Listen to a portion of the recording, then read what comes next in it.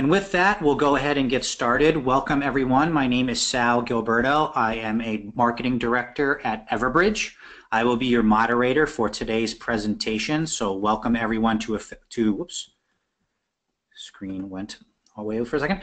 Welcome, everyone, to Effective Active Shooter and Mass Violence Response Planning and Communications. You'll be hearing from our special guest presenter, Tom Veivia, a former special agent at the FBI. So let's go ahead and get started. Just want to go quickly through the agenda. There's some housekeeping items that I'd like to go over to make sure that you have the best webinar experience that you can. Then we're going to meet our speaker. Then we're going to pass the presentation over to our speaker for the Effective Active Shooter and Mass Violence Communications and Response. We're going to talk a little bit about some strategies to be prepared. And then we'll do our live Q&A. So that's an important one. Please continue to ask your questions throughout the course of the presentation via the WebEx chat, and we will save all the questions till the end. So I'll get into that in a second. So a couple of things. Everybody asked this question, so I'll go ahead and answer it now. I'll try to repeat it at the end as well, but we are recording today's session. I repeat, we are recording today's session. If you do miss any of it, or if you have to, if you have to step away, or if you want to share it, we will make that available. What we'll be doing is we'll be emailing out the recording in a couple of days. We need a couple of days to process it and get it up on our site.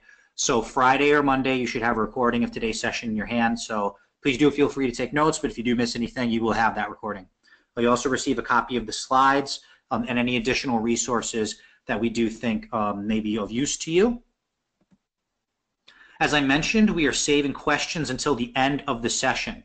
So in order to ask questions, you can ask throughout the presentation using the GoToWebinar control panel. Go ahead and ask those questions. I will try to save the questions until I will be saving the questions till the end. We'll try to get to as many as possible, but we will do a live Q&A at the end.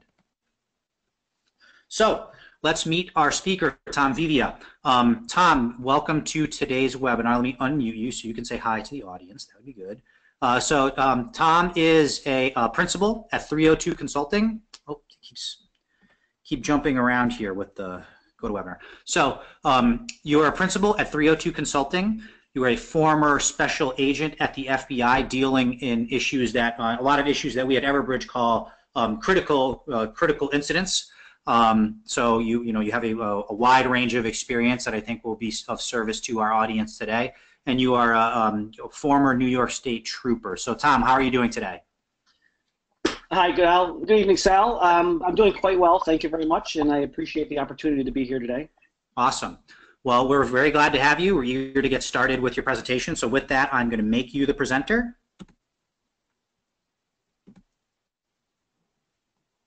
So if you want to show your screen. Oh.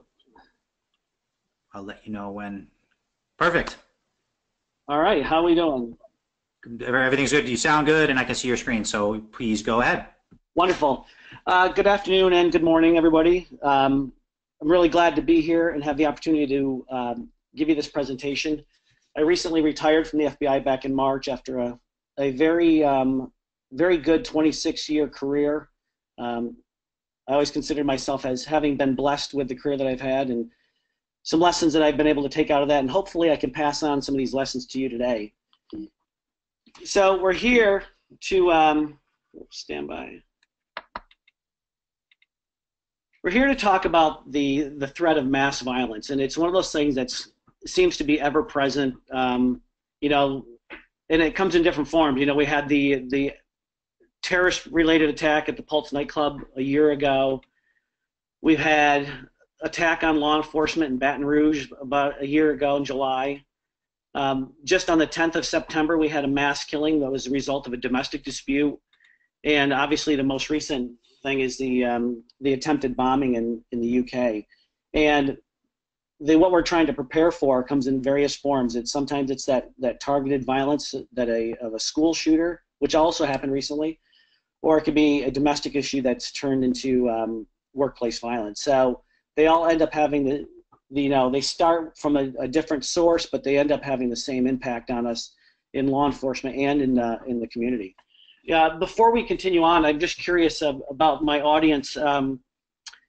Sal's got a poll. I want to ask you, how many people are on this webinar today that are law enforcement that are developing a response plan for active shooters, or are you non-law enforcement and you're in charge of developing a reaction plan to an active shooter or a mass violence, or are you just somebody that's just kind of curious and interested in the topic? We'll give you a chance to go ahead and answer that poll.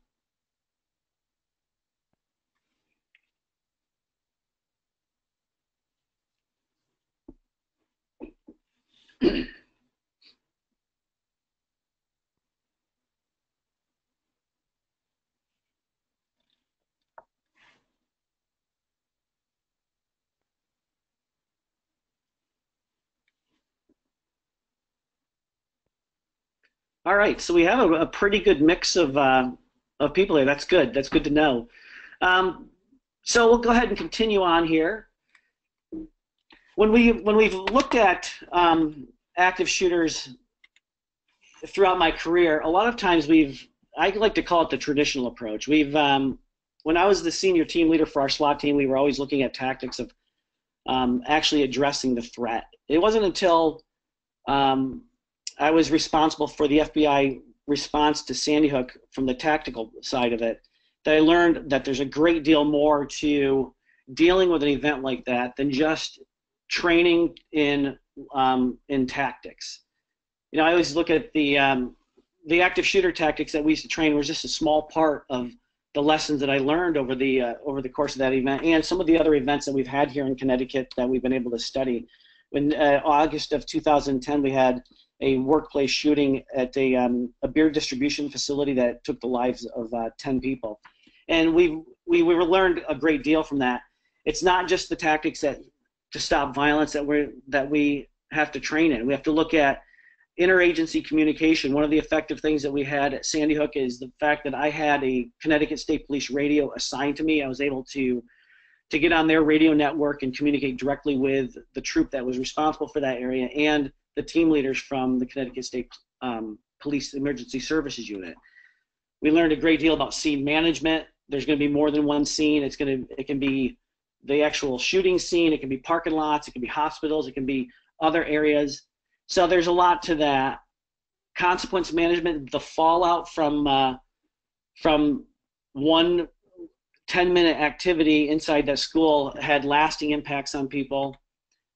The follow-on missions that we never anticipated that we may have, covering the funerals that day for each of the victims or that following week, and then some of the long-term impacts.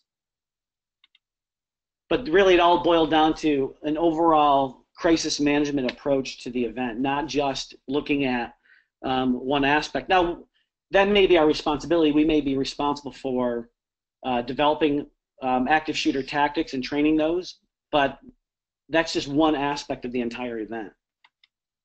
So what I want to talk about is taking the crisis management approach to dealing with and responding to either an active shooter or a mass casualty. Crisis management has it's more of a holistic approach.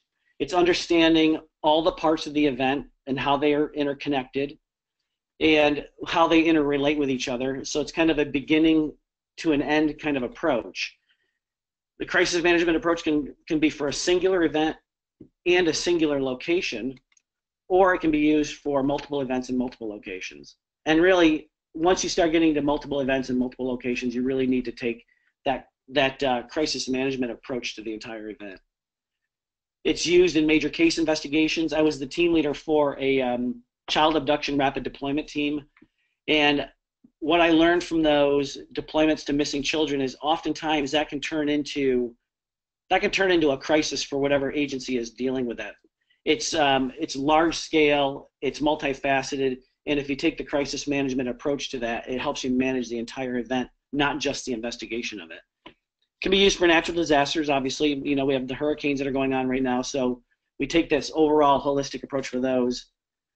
So the real question is, how do we implement the crisis management approach to planning the response to an active shooter and developing a communications plan? Well, the first part is to understand that there are different phases to the response to an event. It's the pre-event planning and training. the notification phase, mobilization, employment, demobilization, resupply, and retraining. And those last two are often overlooked because once the incident has been resolved, we tend to go back to our day-to-day activities. We may go back to patrol if we're working uniform.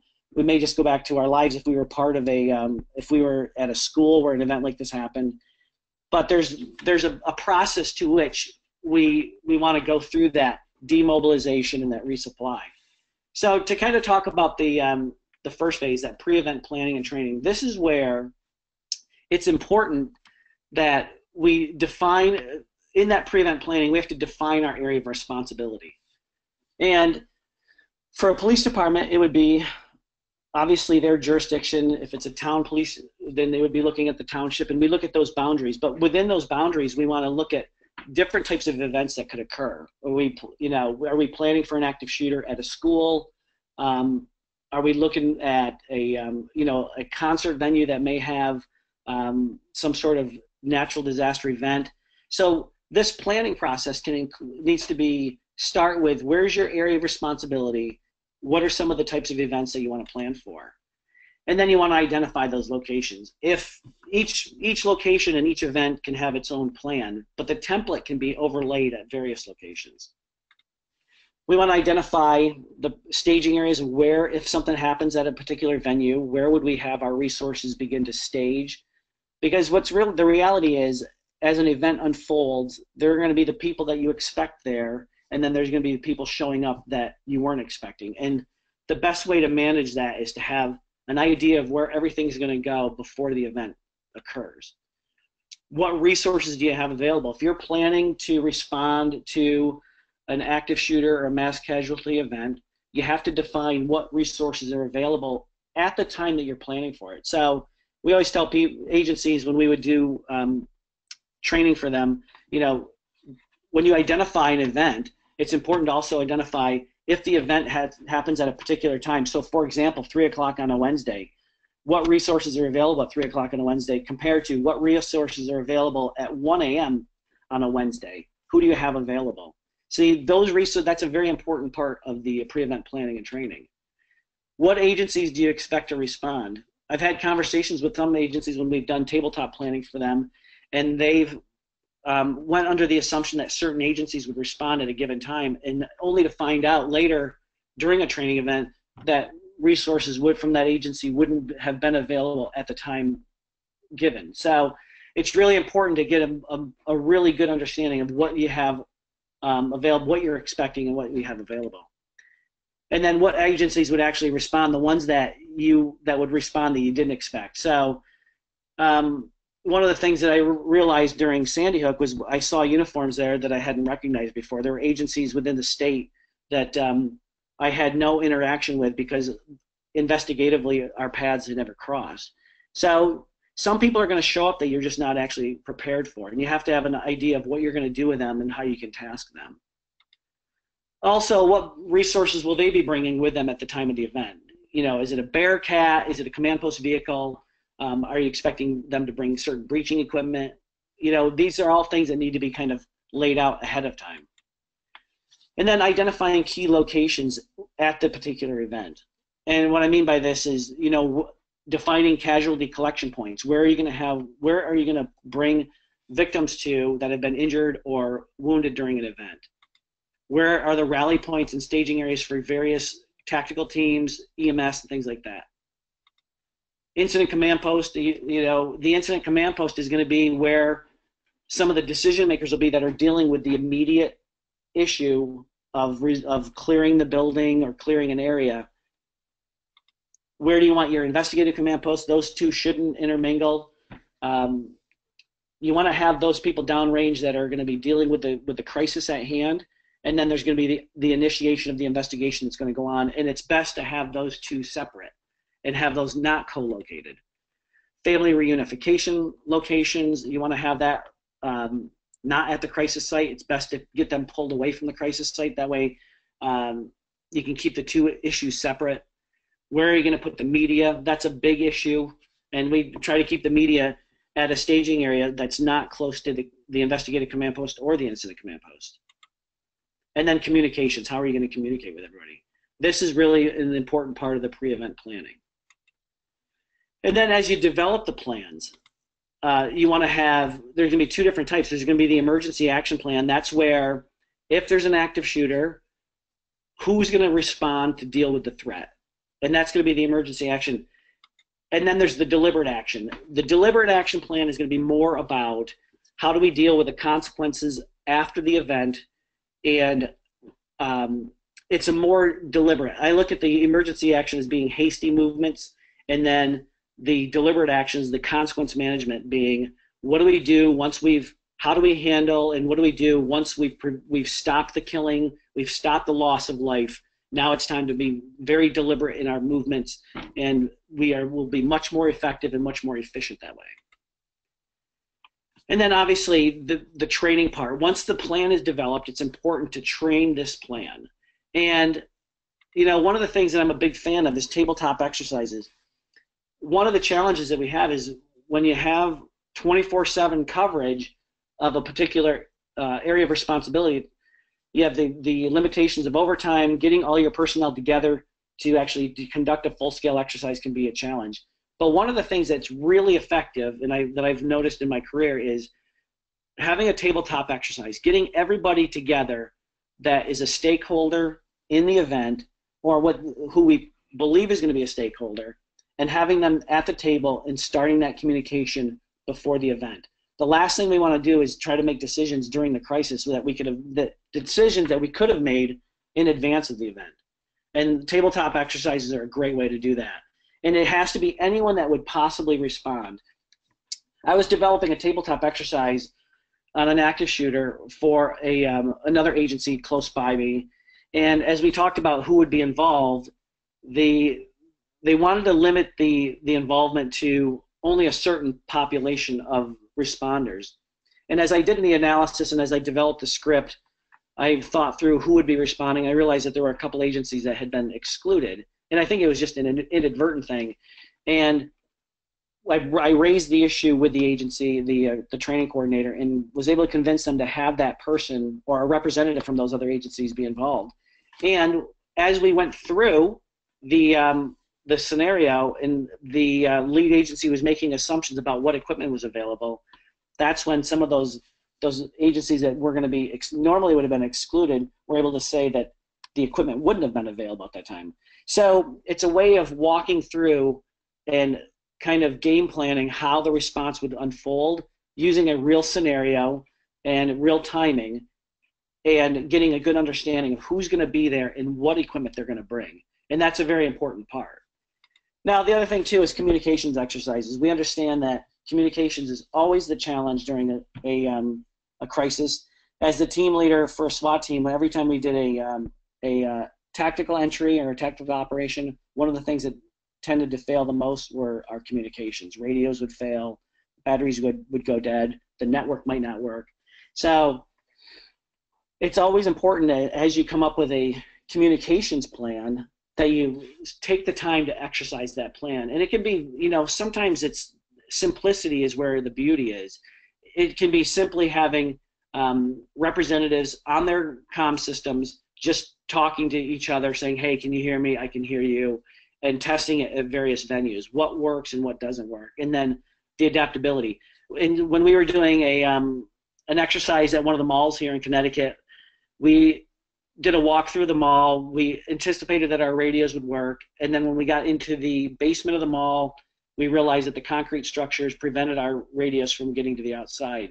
So we were able to pre-plan for the deployment of a mobile repeater. And that was really important because that helped us communicate what was going on inside the crisis site, outside to the incident command post, and then subsequently to the investigative command post. So comm exercises are very important. Command post exercises, when it comes to the active shooter, they're valuable. Command post exercises can have their most value is when we're in the investigative phase and we're trying to process intel coming in or leads coming in and how they're getting handled. But they too are very important, and it's not as much of a drain on resources having a command post exercise. And then obviously full-scale exercises are really where the rubber meets the road. It's where we bring equipment out, we look for functionality, we can see what how everything works, time that it takes to deploy, and really how long it may take to set up a full command post. And this will be part of those deliberate actions. So as we move on, the next phase is notification. Really, the notification phase is a very critical initiation of the response. And it starts with simply, it could be dispatching on-duty personnel that are on the road and getting them rolling that way to take care of those emergency action plans. It's the activation of specialized teams such as SWAT, EMS, things like that, crime scene. Request for mutual aid, whether you're on the hotline or you have some other means by which you would request other agencies to deploy. Mass notification systems, wanting to get those out to the off-duty personnel and personnel, or maybe the parts of the people that are not part of it. Mass notification systems for notifying the public that there's an event going on that you want them to avoid. Now that can cut both ways. You'll have the curiosity seekers that are going to deploy, not because they are in a position to help or that they want to help, but simply because they want to watch. And that'll also can impact how media deploys. Social media can be very effective for keeping people, the public in particular, aware of what's going on. I know a lot of schools are utilizing social media to announce lockdowns and as a way of blasting out that message and getting the message out. And it's very important that we leverage that as best we can. The big thing, just getting back to the social media part, notification, it's important that once these notifications go out, all messaging then goes through one point of contact, and we'll talk a little bit more about that later. Mobilization, this is that phase where we get people rolling and we get them to the crisis site and we have them start doing the job that they're supposed to do.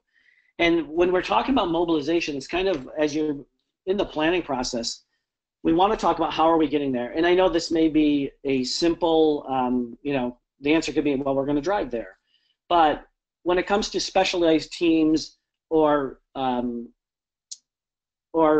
special units, the question generally is, how are we getting there collectively as a team? By what route will we get there? As we've done some of the planning for some of the critical infrastructures here in Connecticut, we know that certain routes will likely be blocked getting to the facility that we're going to. So mobilization and getting there can also include, by what route are you going to go? Are you going to go as a team, as a collective, or are you going to piecemeal? The challenge with sending a specialized team individually is we start to see kind of the logjam of vehicles showing up. So it's important to understand how you're getting there. What equipment will be needed? In the FBI, we had a lot of equipment that wouldn't necessarily be needed for the immediate response, but we would want that equipment when we started moving to that deliberate phase, whether it's laptops for a mobile command post, whether it's going to be portable repeaters. Some of these things, you're not going to necessarily need a portable repeater to eliminate the threat, but it will be needed when it's time for consequence management. So as you develop your mobilization plan, you want to know timing and what you'll be bringing. Who's responsible for getting it there? These are conversations that we have all the time. And I see a lot of it in when it comes to some of the mobile command posts that we've utilized with various state and local law enforcement agencies on a kidnapping deployment. They'll offer up a piece of equipment, and then I overhear the discussions of who is actually qualified to drive it, how is it going to get there, and how long is it going to take, whether or not the person's on vacation and in the area to get it there. So these are all things that need to be kind of laid out in a plan when you're talking about mobilization. And then what is the priority equipment? For us, it would be breaching equipment and things to facilitate the tactical operation. But it can be, is a mobile command post necessary for that immediate response? Maybe not, but it's definitely the priority when it comes to deliberate actions. So these are things that can all be planned out ahead of time. And then what are your expectations from other agencies? And this is where, during the tabletop exercises, we've had the conversation. One agency that doesn't have a Bearcat may be expecting another agency to bring the Bearcat, and that agency, the agency that's going to bring it, may not even be responsible for it. So it's clear that when you're developing your plan and you're working with your stakeholders, that these conversations are being had. Now, the employment phase. The employment phase is one of those things that's kind of self-evident. Patrol for an active shooter, they're going to respond. They're going to be employed as addressing the active shooter tactics. And that may be the first contact team going in, moving to contact, eliminating the threat, but then having follow-on forces. I've been part of live fire, or not live fire, but full-scale exercises where uniform patrol shows up to move to contact, the next team shows up, and their responsibility is recovery of the injured, and they move into that move to contact phase. And it's interesting to watch, and really what ends up happening is it turns out that one person needs to be coordinating that deployment. So as you respond, patrol is going to take care of their active shooter tactic, but somebody needs to be at the breach coordinating the rest of it. So that first supervisor is going to be delegating how the employment goes. SWAT will be utilized in emergency services unit as follow-on forces. They'll be employed in a different capacity than what patrol may be. Emergency medical services will be employed in a medical capacity, but may not initially enter that warm zone. So that needs to be laid out. How are you going to define the areas? Where are the casualty collection points? And how are you going to employ them at the crisis site? And then incident command personnel. Those are the people that are going to start the organizational structure. They're going to be the ones delegating and making decisions on how to resolve the crisis. And it needs to follow a formal chain. And really the key is designating an incident commander. And oftentimes, what I've noticed over the years, when there's overwhelming resources that show up at a crisis, it can become a challenge for whoever's in charge from that agency. And I've been on a couple different deployments where there's been potential active shooters. And one of the things that's been most helpful is when we've showed up to assist a local police department, we clearly state to them that they're the incident commander and we're there to help support them. And that kind of lays out the chain of command from there on. But if it's something that you can lay out ahead of time through these conversations and planning, then it eases a lot of stress and it makes the decision making go a lot quicker. Crime scene technicians will be utilized. They'll be employed in a different way. Command post personnel will be utilized in the investigative phase and crisis management phase, and then obviously major case investigators are just another component that will be employed during the event. So as we go on, supporting agencies will have various capacities, but it's important that as we look at how they're going to be utilized, it's important to have an understanding. Oftentimes agencies will show up, or self-deployers will show up off duty, and it's important to have an idea of how you want to utilize them. And a lot of these lessons, there's an agency in Connecticut that has developed a plan in advance with all the surrounding agencies as to how many resources will be deployed at a given time and how they will be employed. And it's important to have that organization up front, and it makes better use of your time, and it aids in a quicker resolution of the crisis. So another important phase is actually the demobilization phase. It's the phase that we're going to talk about. How are we going to resolve the crisis? Once the crisis itself is resolved, how do we pull back from there? And it's more than just everybody just packing up and going home. There needs to be an orderly process to it, and it's all based on a couple things. Teams will demobilize as tasks are completed. It may occur at different times. A SWAT team, for example, in Sandy Hook, our SWAT team was done before the investigative phases were done. So we look at how are we going to have an orderly removal of personnel from the crisis site, and when are we going to do that? And what's important is that as we do this, we consider the fact that some of those teams may be withdrawn from the immediate crisis, but they may be held over for follow-on missions. We know that in an active shooter, oftentimes the shooter will have murdered the person that's most likely to prevent them from engaging in this criminal act. So, for example, Adam Lanza was a good example. He shot and killed his mother. She was the person that he did it the night before. She was the person most likely to stand in his way. So you may have a follow-on mission there. SWAT may have other locations to clear.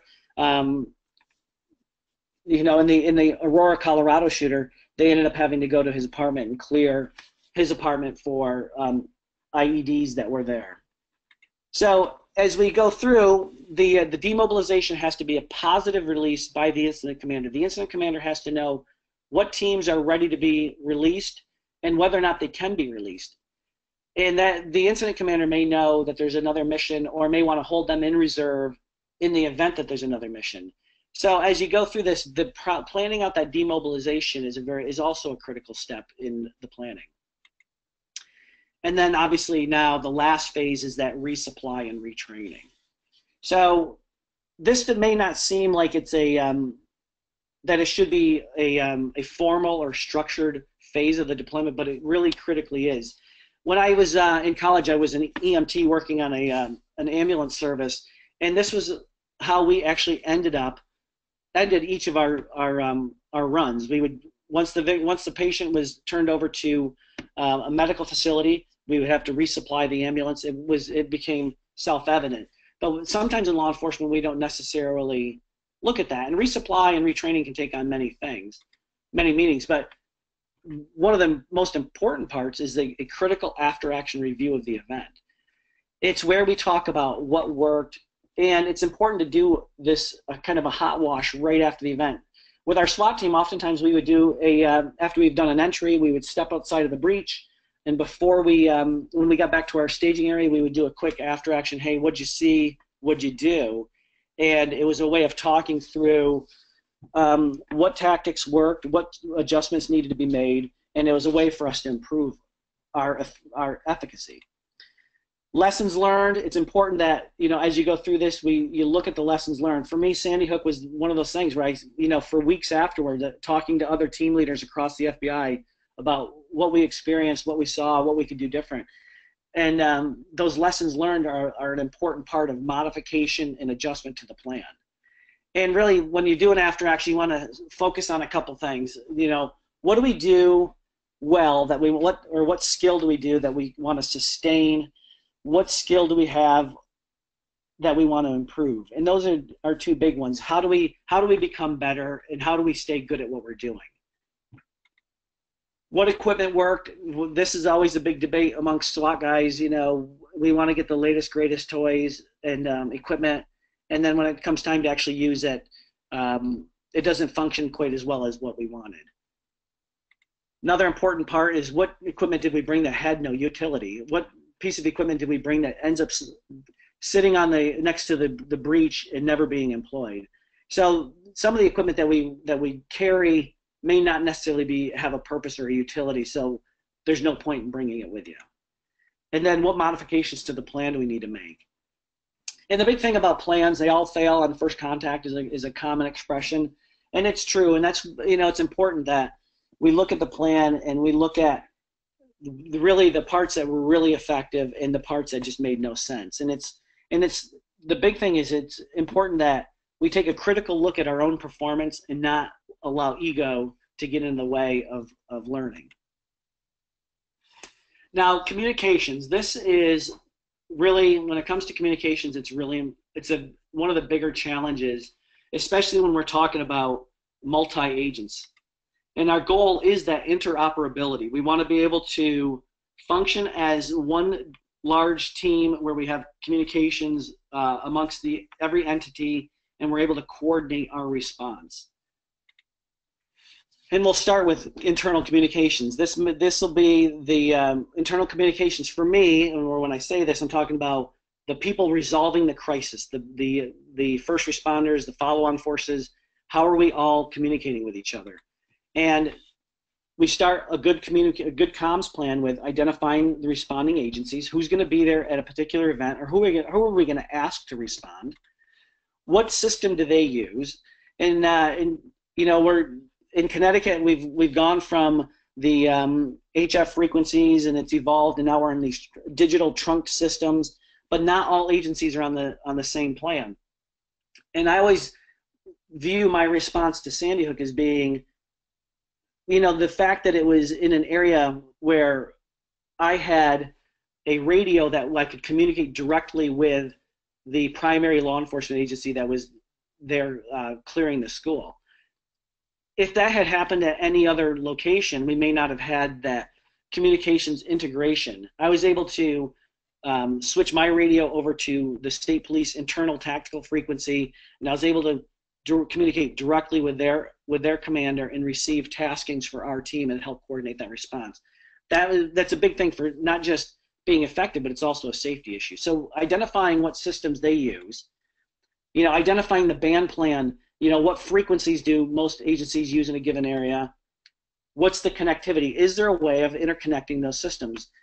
In my field office here in Connecticut, we had a device that we were able to take multiple handheld radios from different systems and interconnect those networks. We were able to effectively use it at SWAT operations. We were also able to effectively use it during investigations. When I was the task force coordinator for the gang task force in Bridgeport, we were able to work jointly with the statewide narcotics team, and we would take their radio and we would connect it to our system, and we were able to basically communicate through our FBI radios out over their state police network, and it worked exceptionally well. Civil support team in Connecticut, the National Guard has a civil support team. It's important to identify agencies such as that. They have the ability of interconnecting multiple radio systems for a crisis, and it's been utilized effectively in the state of Connecticut. And I would encourage you, as you're developing your communications plan, look for systems or teams that have that capability, and make sure they're invited and they're into the tabletops, into the planning sessions, and that you utilize them effectively. Now, the other component is going to be external communications. And when I talk about external communications, I'm talking about, talking to the public.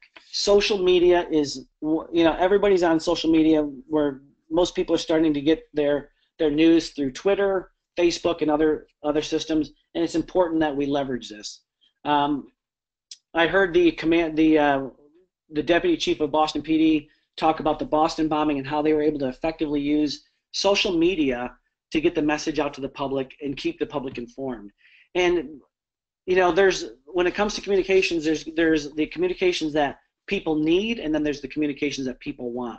And sometimes those aren't always in agreement. Some people want more than what they need, but one way of managing that external communications is through social media. Reverse 911 works well, and going to the traditional media, utilizing the local TV station to help get the message out about what's going on is important as well. And it's important to integrate that into your plan, because they're going to show up, and it's important to make sure that you're allowing for the ability to communicate with the media and incorporate their capabilities as well into your plan. And then the real important part for external communications is that single point of contact. Designate one person to be, or one agency and one person from that agency to be the voice of the team, especially if this starts to turn into a major case investigation and we want to control the message that's going out, because the message that's going out can impact the investigation. And you see this in not just active shooters, but I would see this in a lot of the kidnapping deployments that I would go on. Not having a unified message would sometimes impair or impede the investigation. Now, the big question is, what are the keys to making all of this work? Flexibility. When we're talking about a crisis, it's important to remain flexible and have the ability to adapt to what's going on. Adapt to changing environments, the changing conditions. For example, we look at an active shooter as the traditional targeted violence where it's grievance-based. With, like, for example, an active shooter at a school, it may be a singular location, and oftentimes those types of events will end with the shooter terminating his plan and committing suicide. But we also have to be careful for the changing conditions and being drawn into a protracted fight. So flexibility and adaptability is important. Equipment and personnel failures. You may expect people to get there that end up not making it for whatever reason, whether it's car accidents or anything. Equipment failures, oftentimes equipment will fail on us, and it's really important to be flexible when it comes to that. Adaptability, taking your tactics, whether it's close quarter battle, CQB tactics to make entry into school, or if you have to be adaptable and it becomes an open air fight. The San Bernardino shooting started out as possible CQB inside the venue, but then it became a run and gun battle in open air tactics. So the adaptability, we can't get locked into one type of training for one type of event.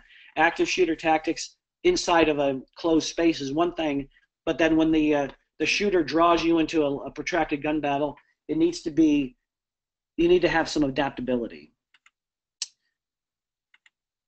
Hybrid targeted violence, that's what we're kind of talking about. CQB versus open air tactics. And then obviously the real key is cooperation amongst agencies. Often, over a 26-year career, I've seen a lot of opportunities where people have allowed their own egos to impede their success. And I jokingly refer to the law enforcement speech impediment is where we can't say I need help or I'm willing to accept help. And really that cooperation is going to be one of the biggest factors in being successful when it comes to these events. Organization, getting everything organized in advance of the event is critical. This is where the planning comes in. This is talking to the people. And the more you can decide before the event, the better off you're going to be. And that'll help facilitate that flexibility and adaptability. Incident command system, if you haven't taken the ICS classes, it's a great way of organizing the resources in advance. And really what it does is it creates an organizational structure that multiple agencies can plug into. The important part is I've seen incident command system be utilized in an extremely rigid way where it actually impeded communication. But if you maintain that flexibility and the adaptability, incident command system is basically an organizational structure that can be overlaid in any crisis. And it started back in I believe the 70s through FEMA dealing with some of the natural disasters and hurricanes that had occurred back then. And it's a way of bringing integration amongst state, local, and federal resources. And then obviously collaboration, working together, especially in the planning phase, is a critical part.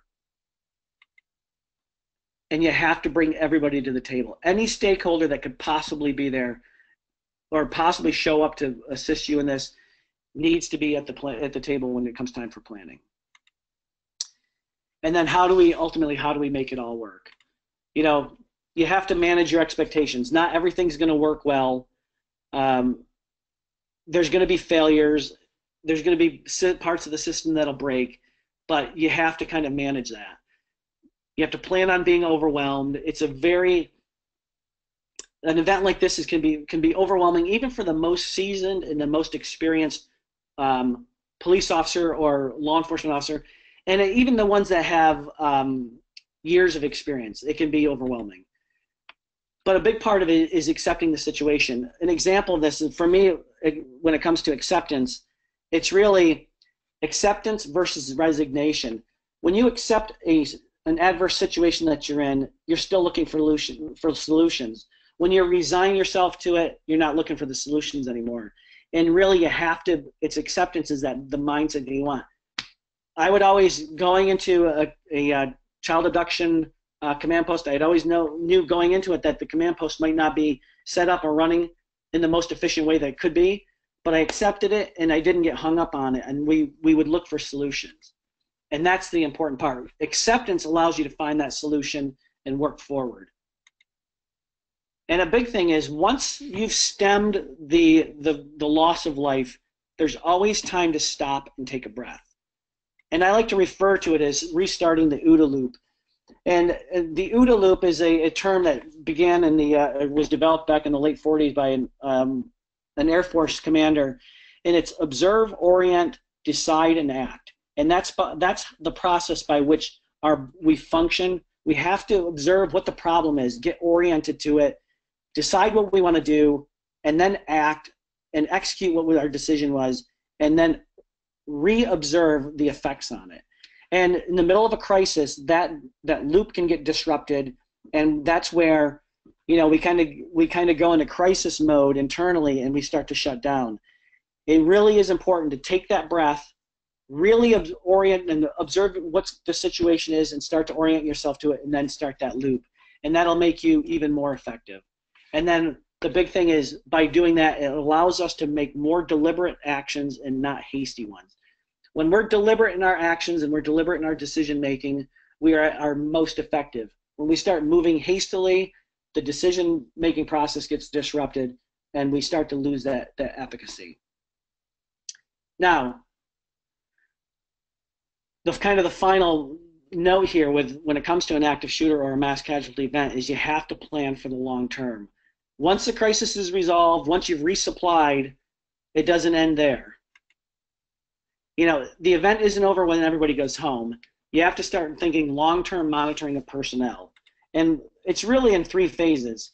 The short term is what we're doing in the immediate aftermath. For me, it was having a meeting the next day with our EAP personnel that were able to say to us, hey, here's what you can expect over the next few weeks. For us, it was spontaneous recall of the images that we saw at the school, that thin veneer, emotional fluctuations, insensitivities, things like that. And that's going to be in the short term. So we kind of monitor for that.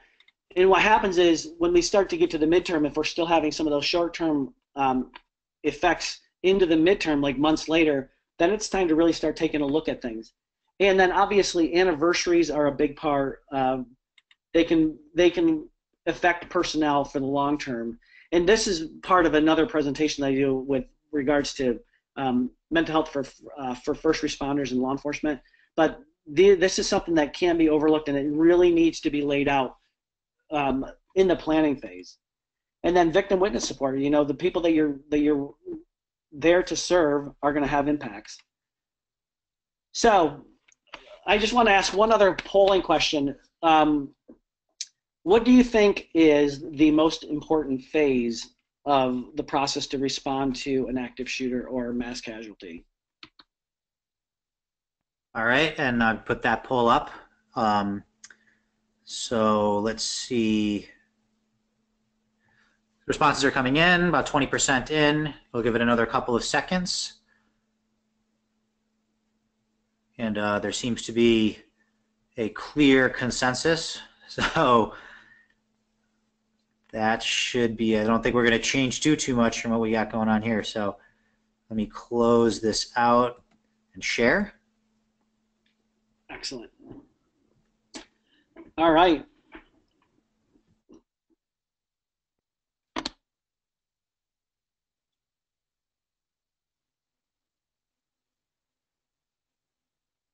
Tom, we lost you there. We can't hear you. Sorry, I'll just look at the results. So yeah, this pre-event planning and training really is the most critical phase of these deployments. If you're not prepared, both mentally and logistically, it makes your deployment much more difficult. And as Sun Tzu even stated, you know, every battle is won before it's fought. And the way when I look at that, that quote, it has many meanings. You know, I think Sun Tzu is referring to the political part of war, but for me, it's, you know, before we even deploy, we know whether or not we've won or lost that fight, and it's all about getting the logistics, training, and preparation. That's really going to be the critical part. And the fact that you're here for this webinar is just another example of you taking that first good step towards being prepared. And I believe that's where we're at. So that's my contact information. If anybody wants to reach out at any point, I'll be happy to help out. So Sal, I'm going to turn it back over to you. Sure, that's great. Let me leave this up for a couple of seconds. I do have a really quick presentation that I want to, piece of a presentation that I want to go through, but we've seen a lot of questions come in. There are a lot of great questions, and I do want to make time to go through them. So please take down this information in the next 3 seconds. 3, 2, 1, and then great. So let me go over a little bit of what I promised that I will leave time for questions at the end with our speaker. So Tom, thank you so much. I just wanted to really get into really quickly just a little bit more about being prepared, about what preparedness means. So we talk about pre-event planning, and especially with the next step being notification. Why did Everbridge have this presentation in the first place? Well, we help companies be prepared. So let's talk about preparedness. To be prepared means you have to have the right information. Information is key. When you're trying to prepare, you need to realize that people's lives depend on how fast you can move, and you also need to get information into the right people, the people that are both going to save the day and the people that are going to get in trouble. So let's talk about some functional considerations in order to accomplish those objectives. So when it comes to speed, active shooter incidents last around 12 minutes. Is the average for the various types of active shooter incidents. So in order to execute on that quickly, to avoid mistakes, the biggest recommendation that I can make is to automate the process. You want to be accurate with your information. So that means that situational intelligence that you're going to want telling you kind of what's going on and where, you want that to be highly accessible to those people that are informing the others. You want that to be, preferably in a single system. That's the same system that you're using to manage the entire incident. And then really to communicate. We like to talk about multimodal communications. You're going to want to communicate on as many channels as you possibly can, especially when you're talking about the public. So that means, SMS, text message, emails, voicemail, social media. The more channels you're communicating through, the higher likelihood that you're getting information out into someone's hands. And you want to be very location specific with your communication. You want maps, you want polygons. Our speaker Tom talked about scene management. This is part of scene management, is you may need to communicate one message to people who are in danger in one area, and then another message to people who are not necessarily in danger in another area, so the situation doesn't get worse. And you need to be, in order to communicate, you need to be able to find resources so that you can allocate those resources and communicate to those people who are in charge. And that's where Everbridge comes into place. So Everbridge is software that helps organizations respond to critical events to keep people safe and businesses running. Although today's presentation was about active shooter management and mass casualty events, Everbridge has helped thousands of customers with different types of critical events. So we've helped them coordinate through these events. We need to make sure that our system is scalable, flexible, and reliable, so that so it can be used for various types of events. So with that, I will get to the audience Q&A. I will put up one last poll in the meantime, just quickly about if you would like to hear from Everbridge. So give me 1 second, and then I'll shut that down. So let me launch this. Would you like to talk to Everbridge about this? But let me. While that's up, Tom, if you don't mind, I'll go ahead and I'll start the audience Q&A. So again, please do submit your questions through the GoToWebinar Q&A functionality. But Tom, there's one thing that you mentioned that got a lot of response. Is you talked about you did that walkthrough at the mall. You noticed that during that the course of that walkthrough, you found locations where your communication was not operable. How do you select those areas that you want to do walkthroughs for, and what's the so I guess what's the criteria for the selection, and kind of how many do you recommend for someone who's interested in this? Oh, that's a good question. The reason we ended up going to one of the malls is it was an initiative that we were doing through the FBI, and it was basically responding to a mall attack as a result of the Westgate Mall attack in Africa. And what we started to do after that is we started to look for critical infrastructures, and it really comes down to I like to call it the hair on the back of the neck gauge. Looking around your AOR, and look at the different critical infrastructures that you're responsible for, and you have to kind of war game it a little bit and look at what venue would present itself as being particularly challenging. And we looked at the several malls here in Connecticut, and we ended up doing a couple different ones, and it was a good opportunity for us to work with state and local SWAT teams and command staff, and we ended up doing two major mall exercises. We got the cooperation of the mall, and it boils down to, where are the venues in your area that you are the most concerned with, and that's a good starting point. The big thing is, I don't think you can develop a plan for every particular location, but you can take the fundamental plan for a large area or a large venue, develop that, and oftentimes it'll be the same stakeholders that'll respond, and you can use that as your structure, and that's where the flexibility and adaptability come. You can adapt the plan from one venue to another, and it helps you think through the process in advance of the crisis. Sounds great. No, that's great advice. So I have another question here. This is a question from Jody. What are the keys to success you've experienced for a company to respond and coordinate with public responders? What are the key elements that should be in the company's response plan? The biggest, and I think the most critical element is developing the plan with them, with law enforcement. I've seen oftentimes, whether it's a school, a hospital, or another institution, that will develop a plan for an active shooter, and I like to refer to those as the reaction plans.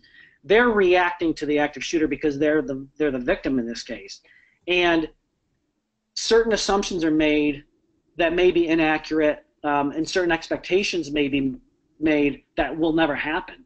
And it's important to incorporate the primary law enforcement agency that is going to respond to your aid, is to incorporate someone from that agency to help you develop the plan. And that's where that communication starts. Great. You know what, Tom? I'm going to make you the presenter again. I have a couple people asking for your contact information, so just to let everybody know, and if you could put that slide up with your contact info. We will be emailing out Tom's contact info with the follow-up. And again, for those of you who need the slides and the presentation, we are recording today's presentation, and we will be emailing out those slides and the recording Friday or Monday. So please do keep an eye out for those. Tom, I have another question here. Would you explain open air tactics, CBQs? What's the difference for someone new at this? So it's close quarter battle is a tactic a system of tactics that we would incorporate if we were to go inside of a structure. So, for example, if we were to make an entry into a school or a business, those would be considered close quarter battle tactics. And we utilize the structure, we utilize the floor plan as a way of both making our advance and protecting ourselves from hostile actors.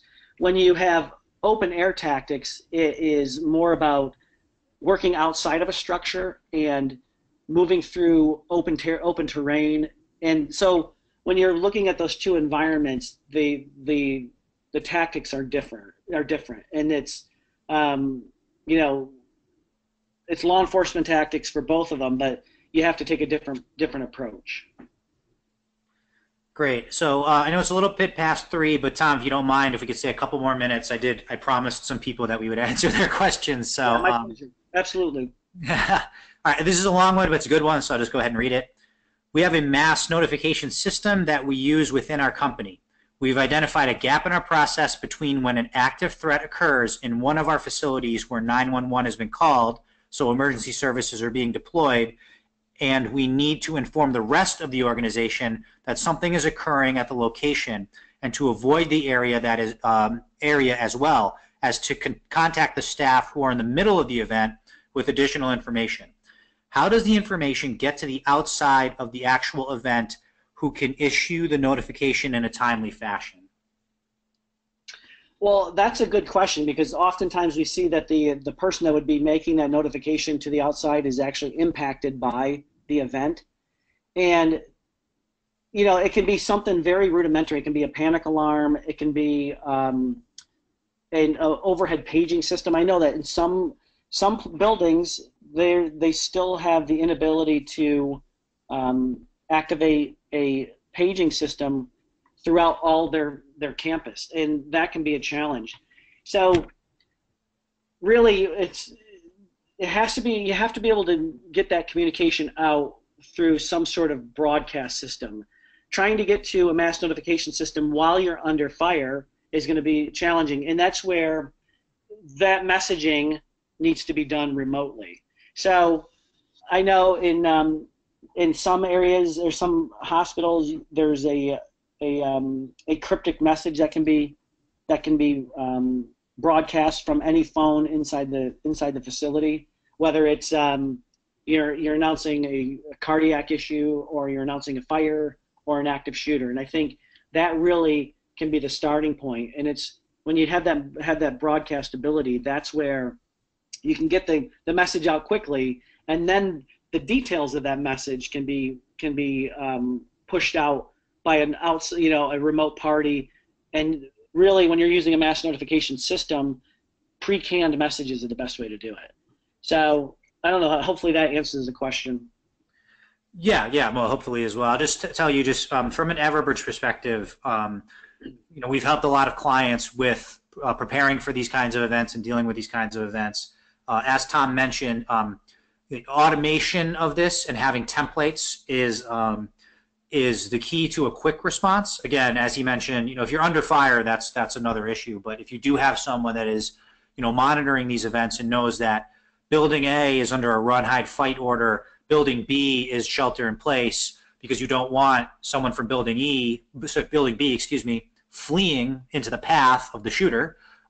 Having those templates ready to go and launched in as few clicks as possible from an emergency manager or PIO or whatever it is, that really is the key. That's the recommendation we make for Everbridge for people using mass notification. Again, we also have location functionality, depending on if you're an office or if you're a state or local government or a city or something like that.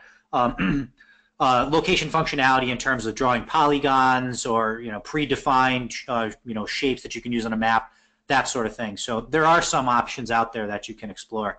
I got two really good questions that I really want to try to squeeze in here. So one is guidance for people with disabilities that are unable to follow the run, hide, fight protocol. Oh, that's a good one, because that's where if you're in a corporate setting, that's where life safety monitors can be critical. They can help facilitate the evacuation of those personnel. The big thing is when it comes to run, hide, fight, we push this message out, what we're supposed to do, but what people fail to do is develop their own personal safety plan. And I always tell people in the private sector, it's one thing to understand the concept of run, hide, fight, but you need to sit at your workstation and war game it. And say to yourself, if I hear what sounds to be gunfire, where am I going to run? And oftentimes people will have, especially when it comes to like college students, they'll know where to plug in their phones at the student union, but they won't know where the exits are. So part of that needs to be a personal safety plan that the individual develops. And it's important that as an employer, if you have a person with disabilities, it's to engage them and talk to them about, hey, where do you want us to take you? Where are you going to go? And where it becomes challenging is, I think the biggest challenge is when it comes to the run, hide, fight for anyone is when you're not at your workstation, when you're on your way back from the break room or the cafeteria or the cafe. We war game it from where we're sitting, but we don't war game it from every venue. And it really boils down to kind of having that situational awareness, and I always call it developing a good, healthy paranoia. Yeah, and I'll just add really quickly to that. Here at Everbridge, we just focusing on the hospitals that we have as clients. This comes up a lot. Kind of to piggyback off what Tom said, is it's all in the preparation. War game it out both personally and for the organization. It's also important, especially from a hospital perspective, to understand kind of what are the roles, what are the responsibilities, what is the liability. Hospitals are one of the workplaces that have the highest rates of active shooter incidents. So it's worth in your planning stage to just consider, what are we going to do with the patients? Essentially, is the question that you're asking. What is our responsibility to the patients when a run, hide, fight message goes out? What does that mean for our patients, and especially those that are disabled and can't really follow that? So it is something to include in your planning. I have one last question, Tom. I apologize to everybody who can't get their question to. It's a long question, but I'll try to boil it down to basically, when you're talking about interconnected radio systems, how do you avoid clogging the radio systems with too much traffic?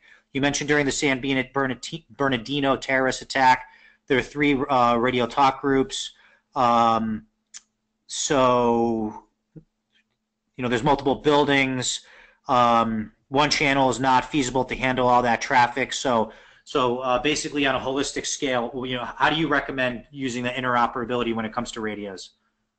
That is actually a really, really good question. As the way our team would operate in a SWAT element, we would have an internal frequency that was just, our internal net was essentially just the operators that were conducting tactical operations inside the venue.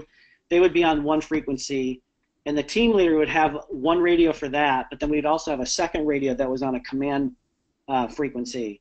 And really, it's a matter of breaking down and segmenting the communications. When it comes to having multiple SWAT teams at multiple venues, we would have a tactical operations center, and they would handle just the communications for those tactical operators. We might be in a major event where ultimately you'll need multiple radio systems with basically kind of those communication nodes. So delegating one person to be the tactical operations center to do the communications with the teams and reporting back to the incident commander. You may have an EMS commander or an EMS radio network that would communicate with the radio, with the EMTs and the ambulances.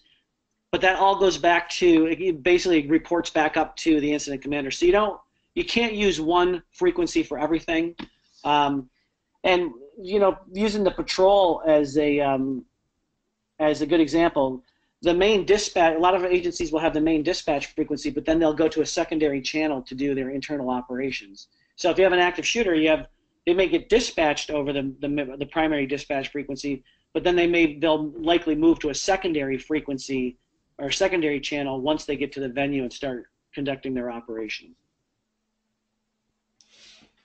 Sounds good. Thank you so much. We're way over time, but we had a lot of the audience stick around, so I think that they don't mind. Thank you to everybody who asked questions, and most importantly, thank you to our speaker, Tom Veivia. Thank you so much. The content was great. I did leave the contact information up there. So to our audience, again, look for a recording of our presentation emailed out to you either by Friday or Monday. If you don't if you don't receive it, please do let us know. I hope everybody enjoyed it, and I hope everybody takes this to heart and takes a fresh look at their plans if necessary, and formulates their plans if they haven't. So Tom, thank you so much. Well, my pleasure. Glad I could be here.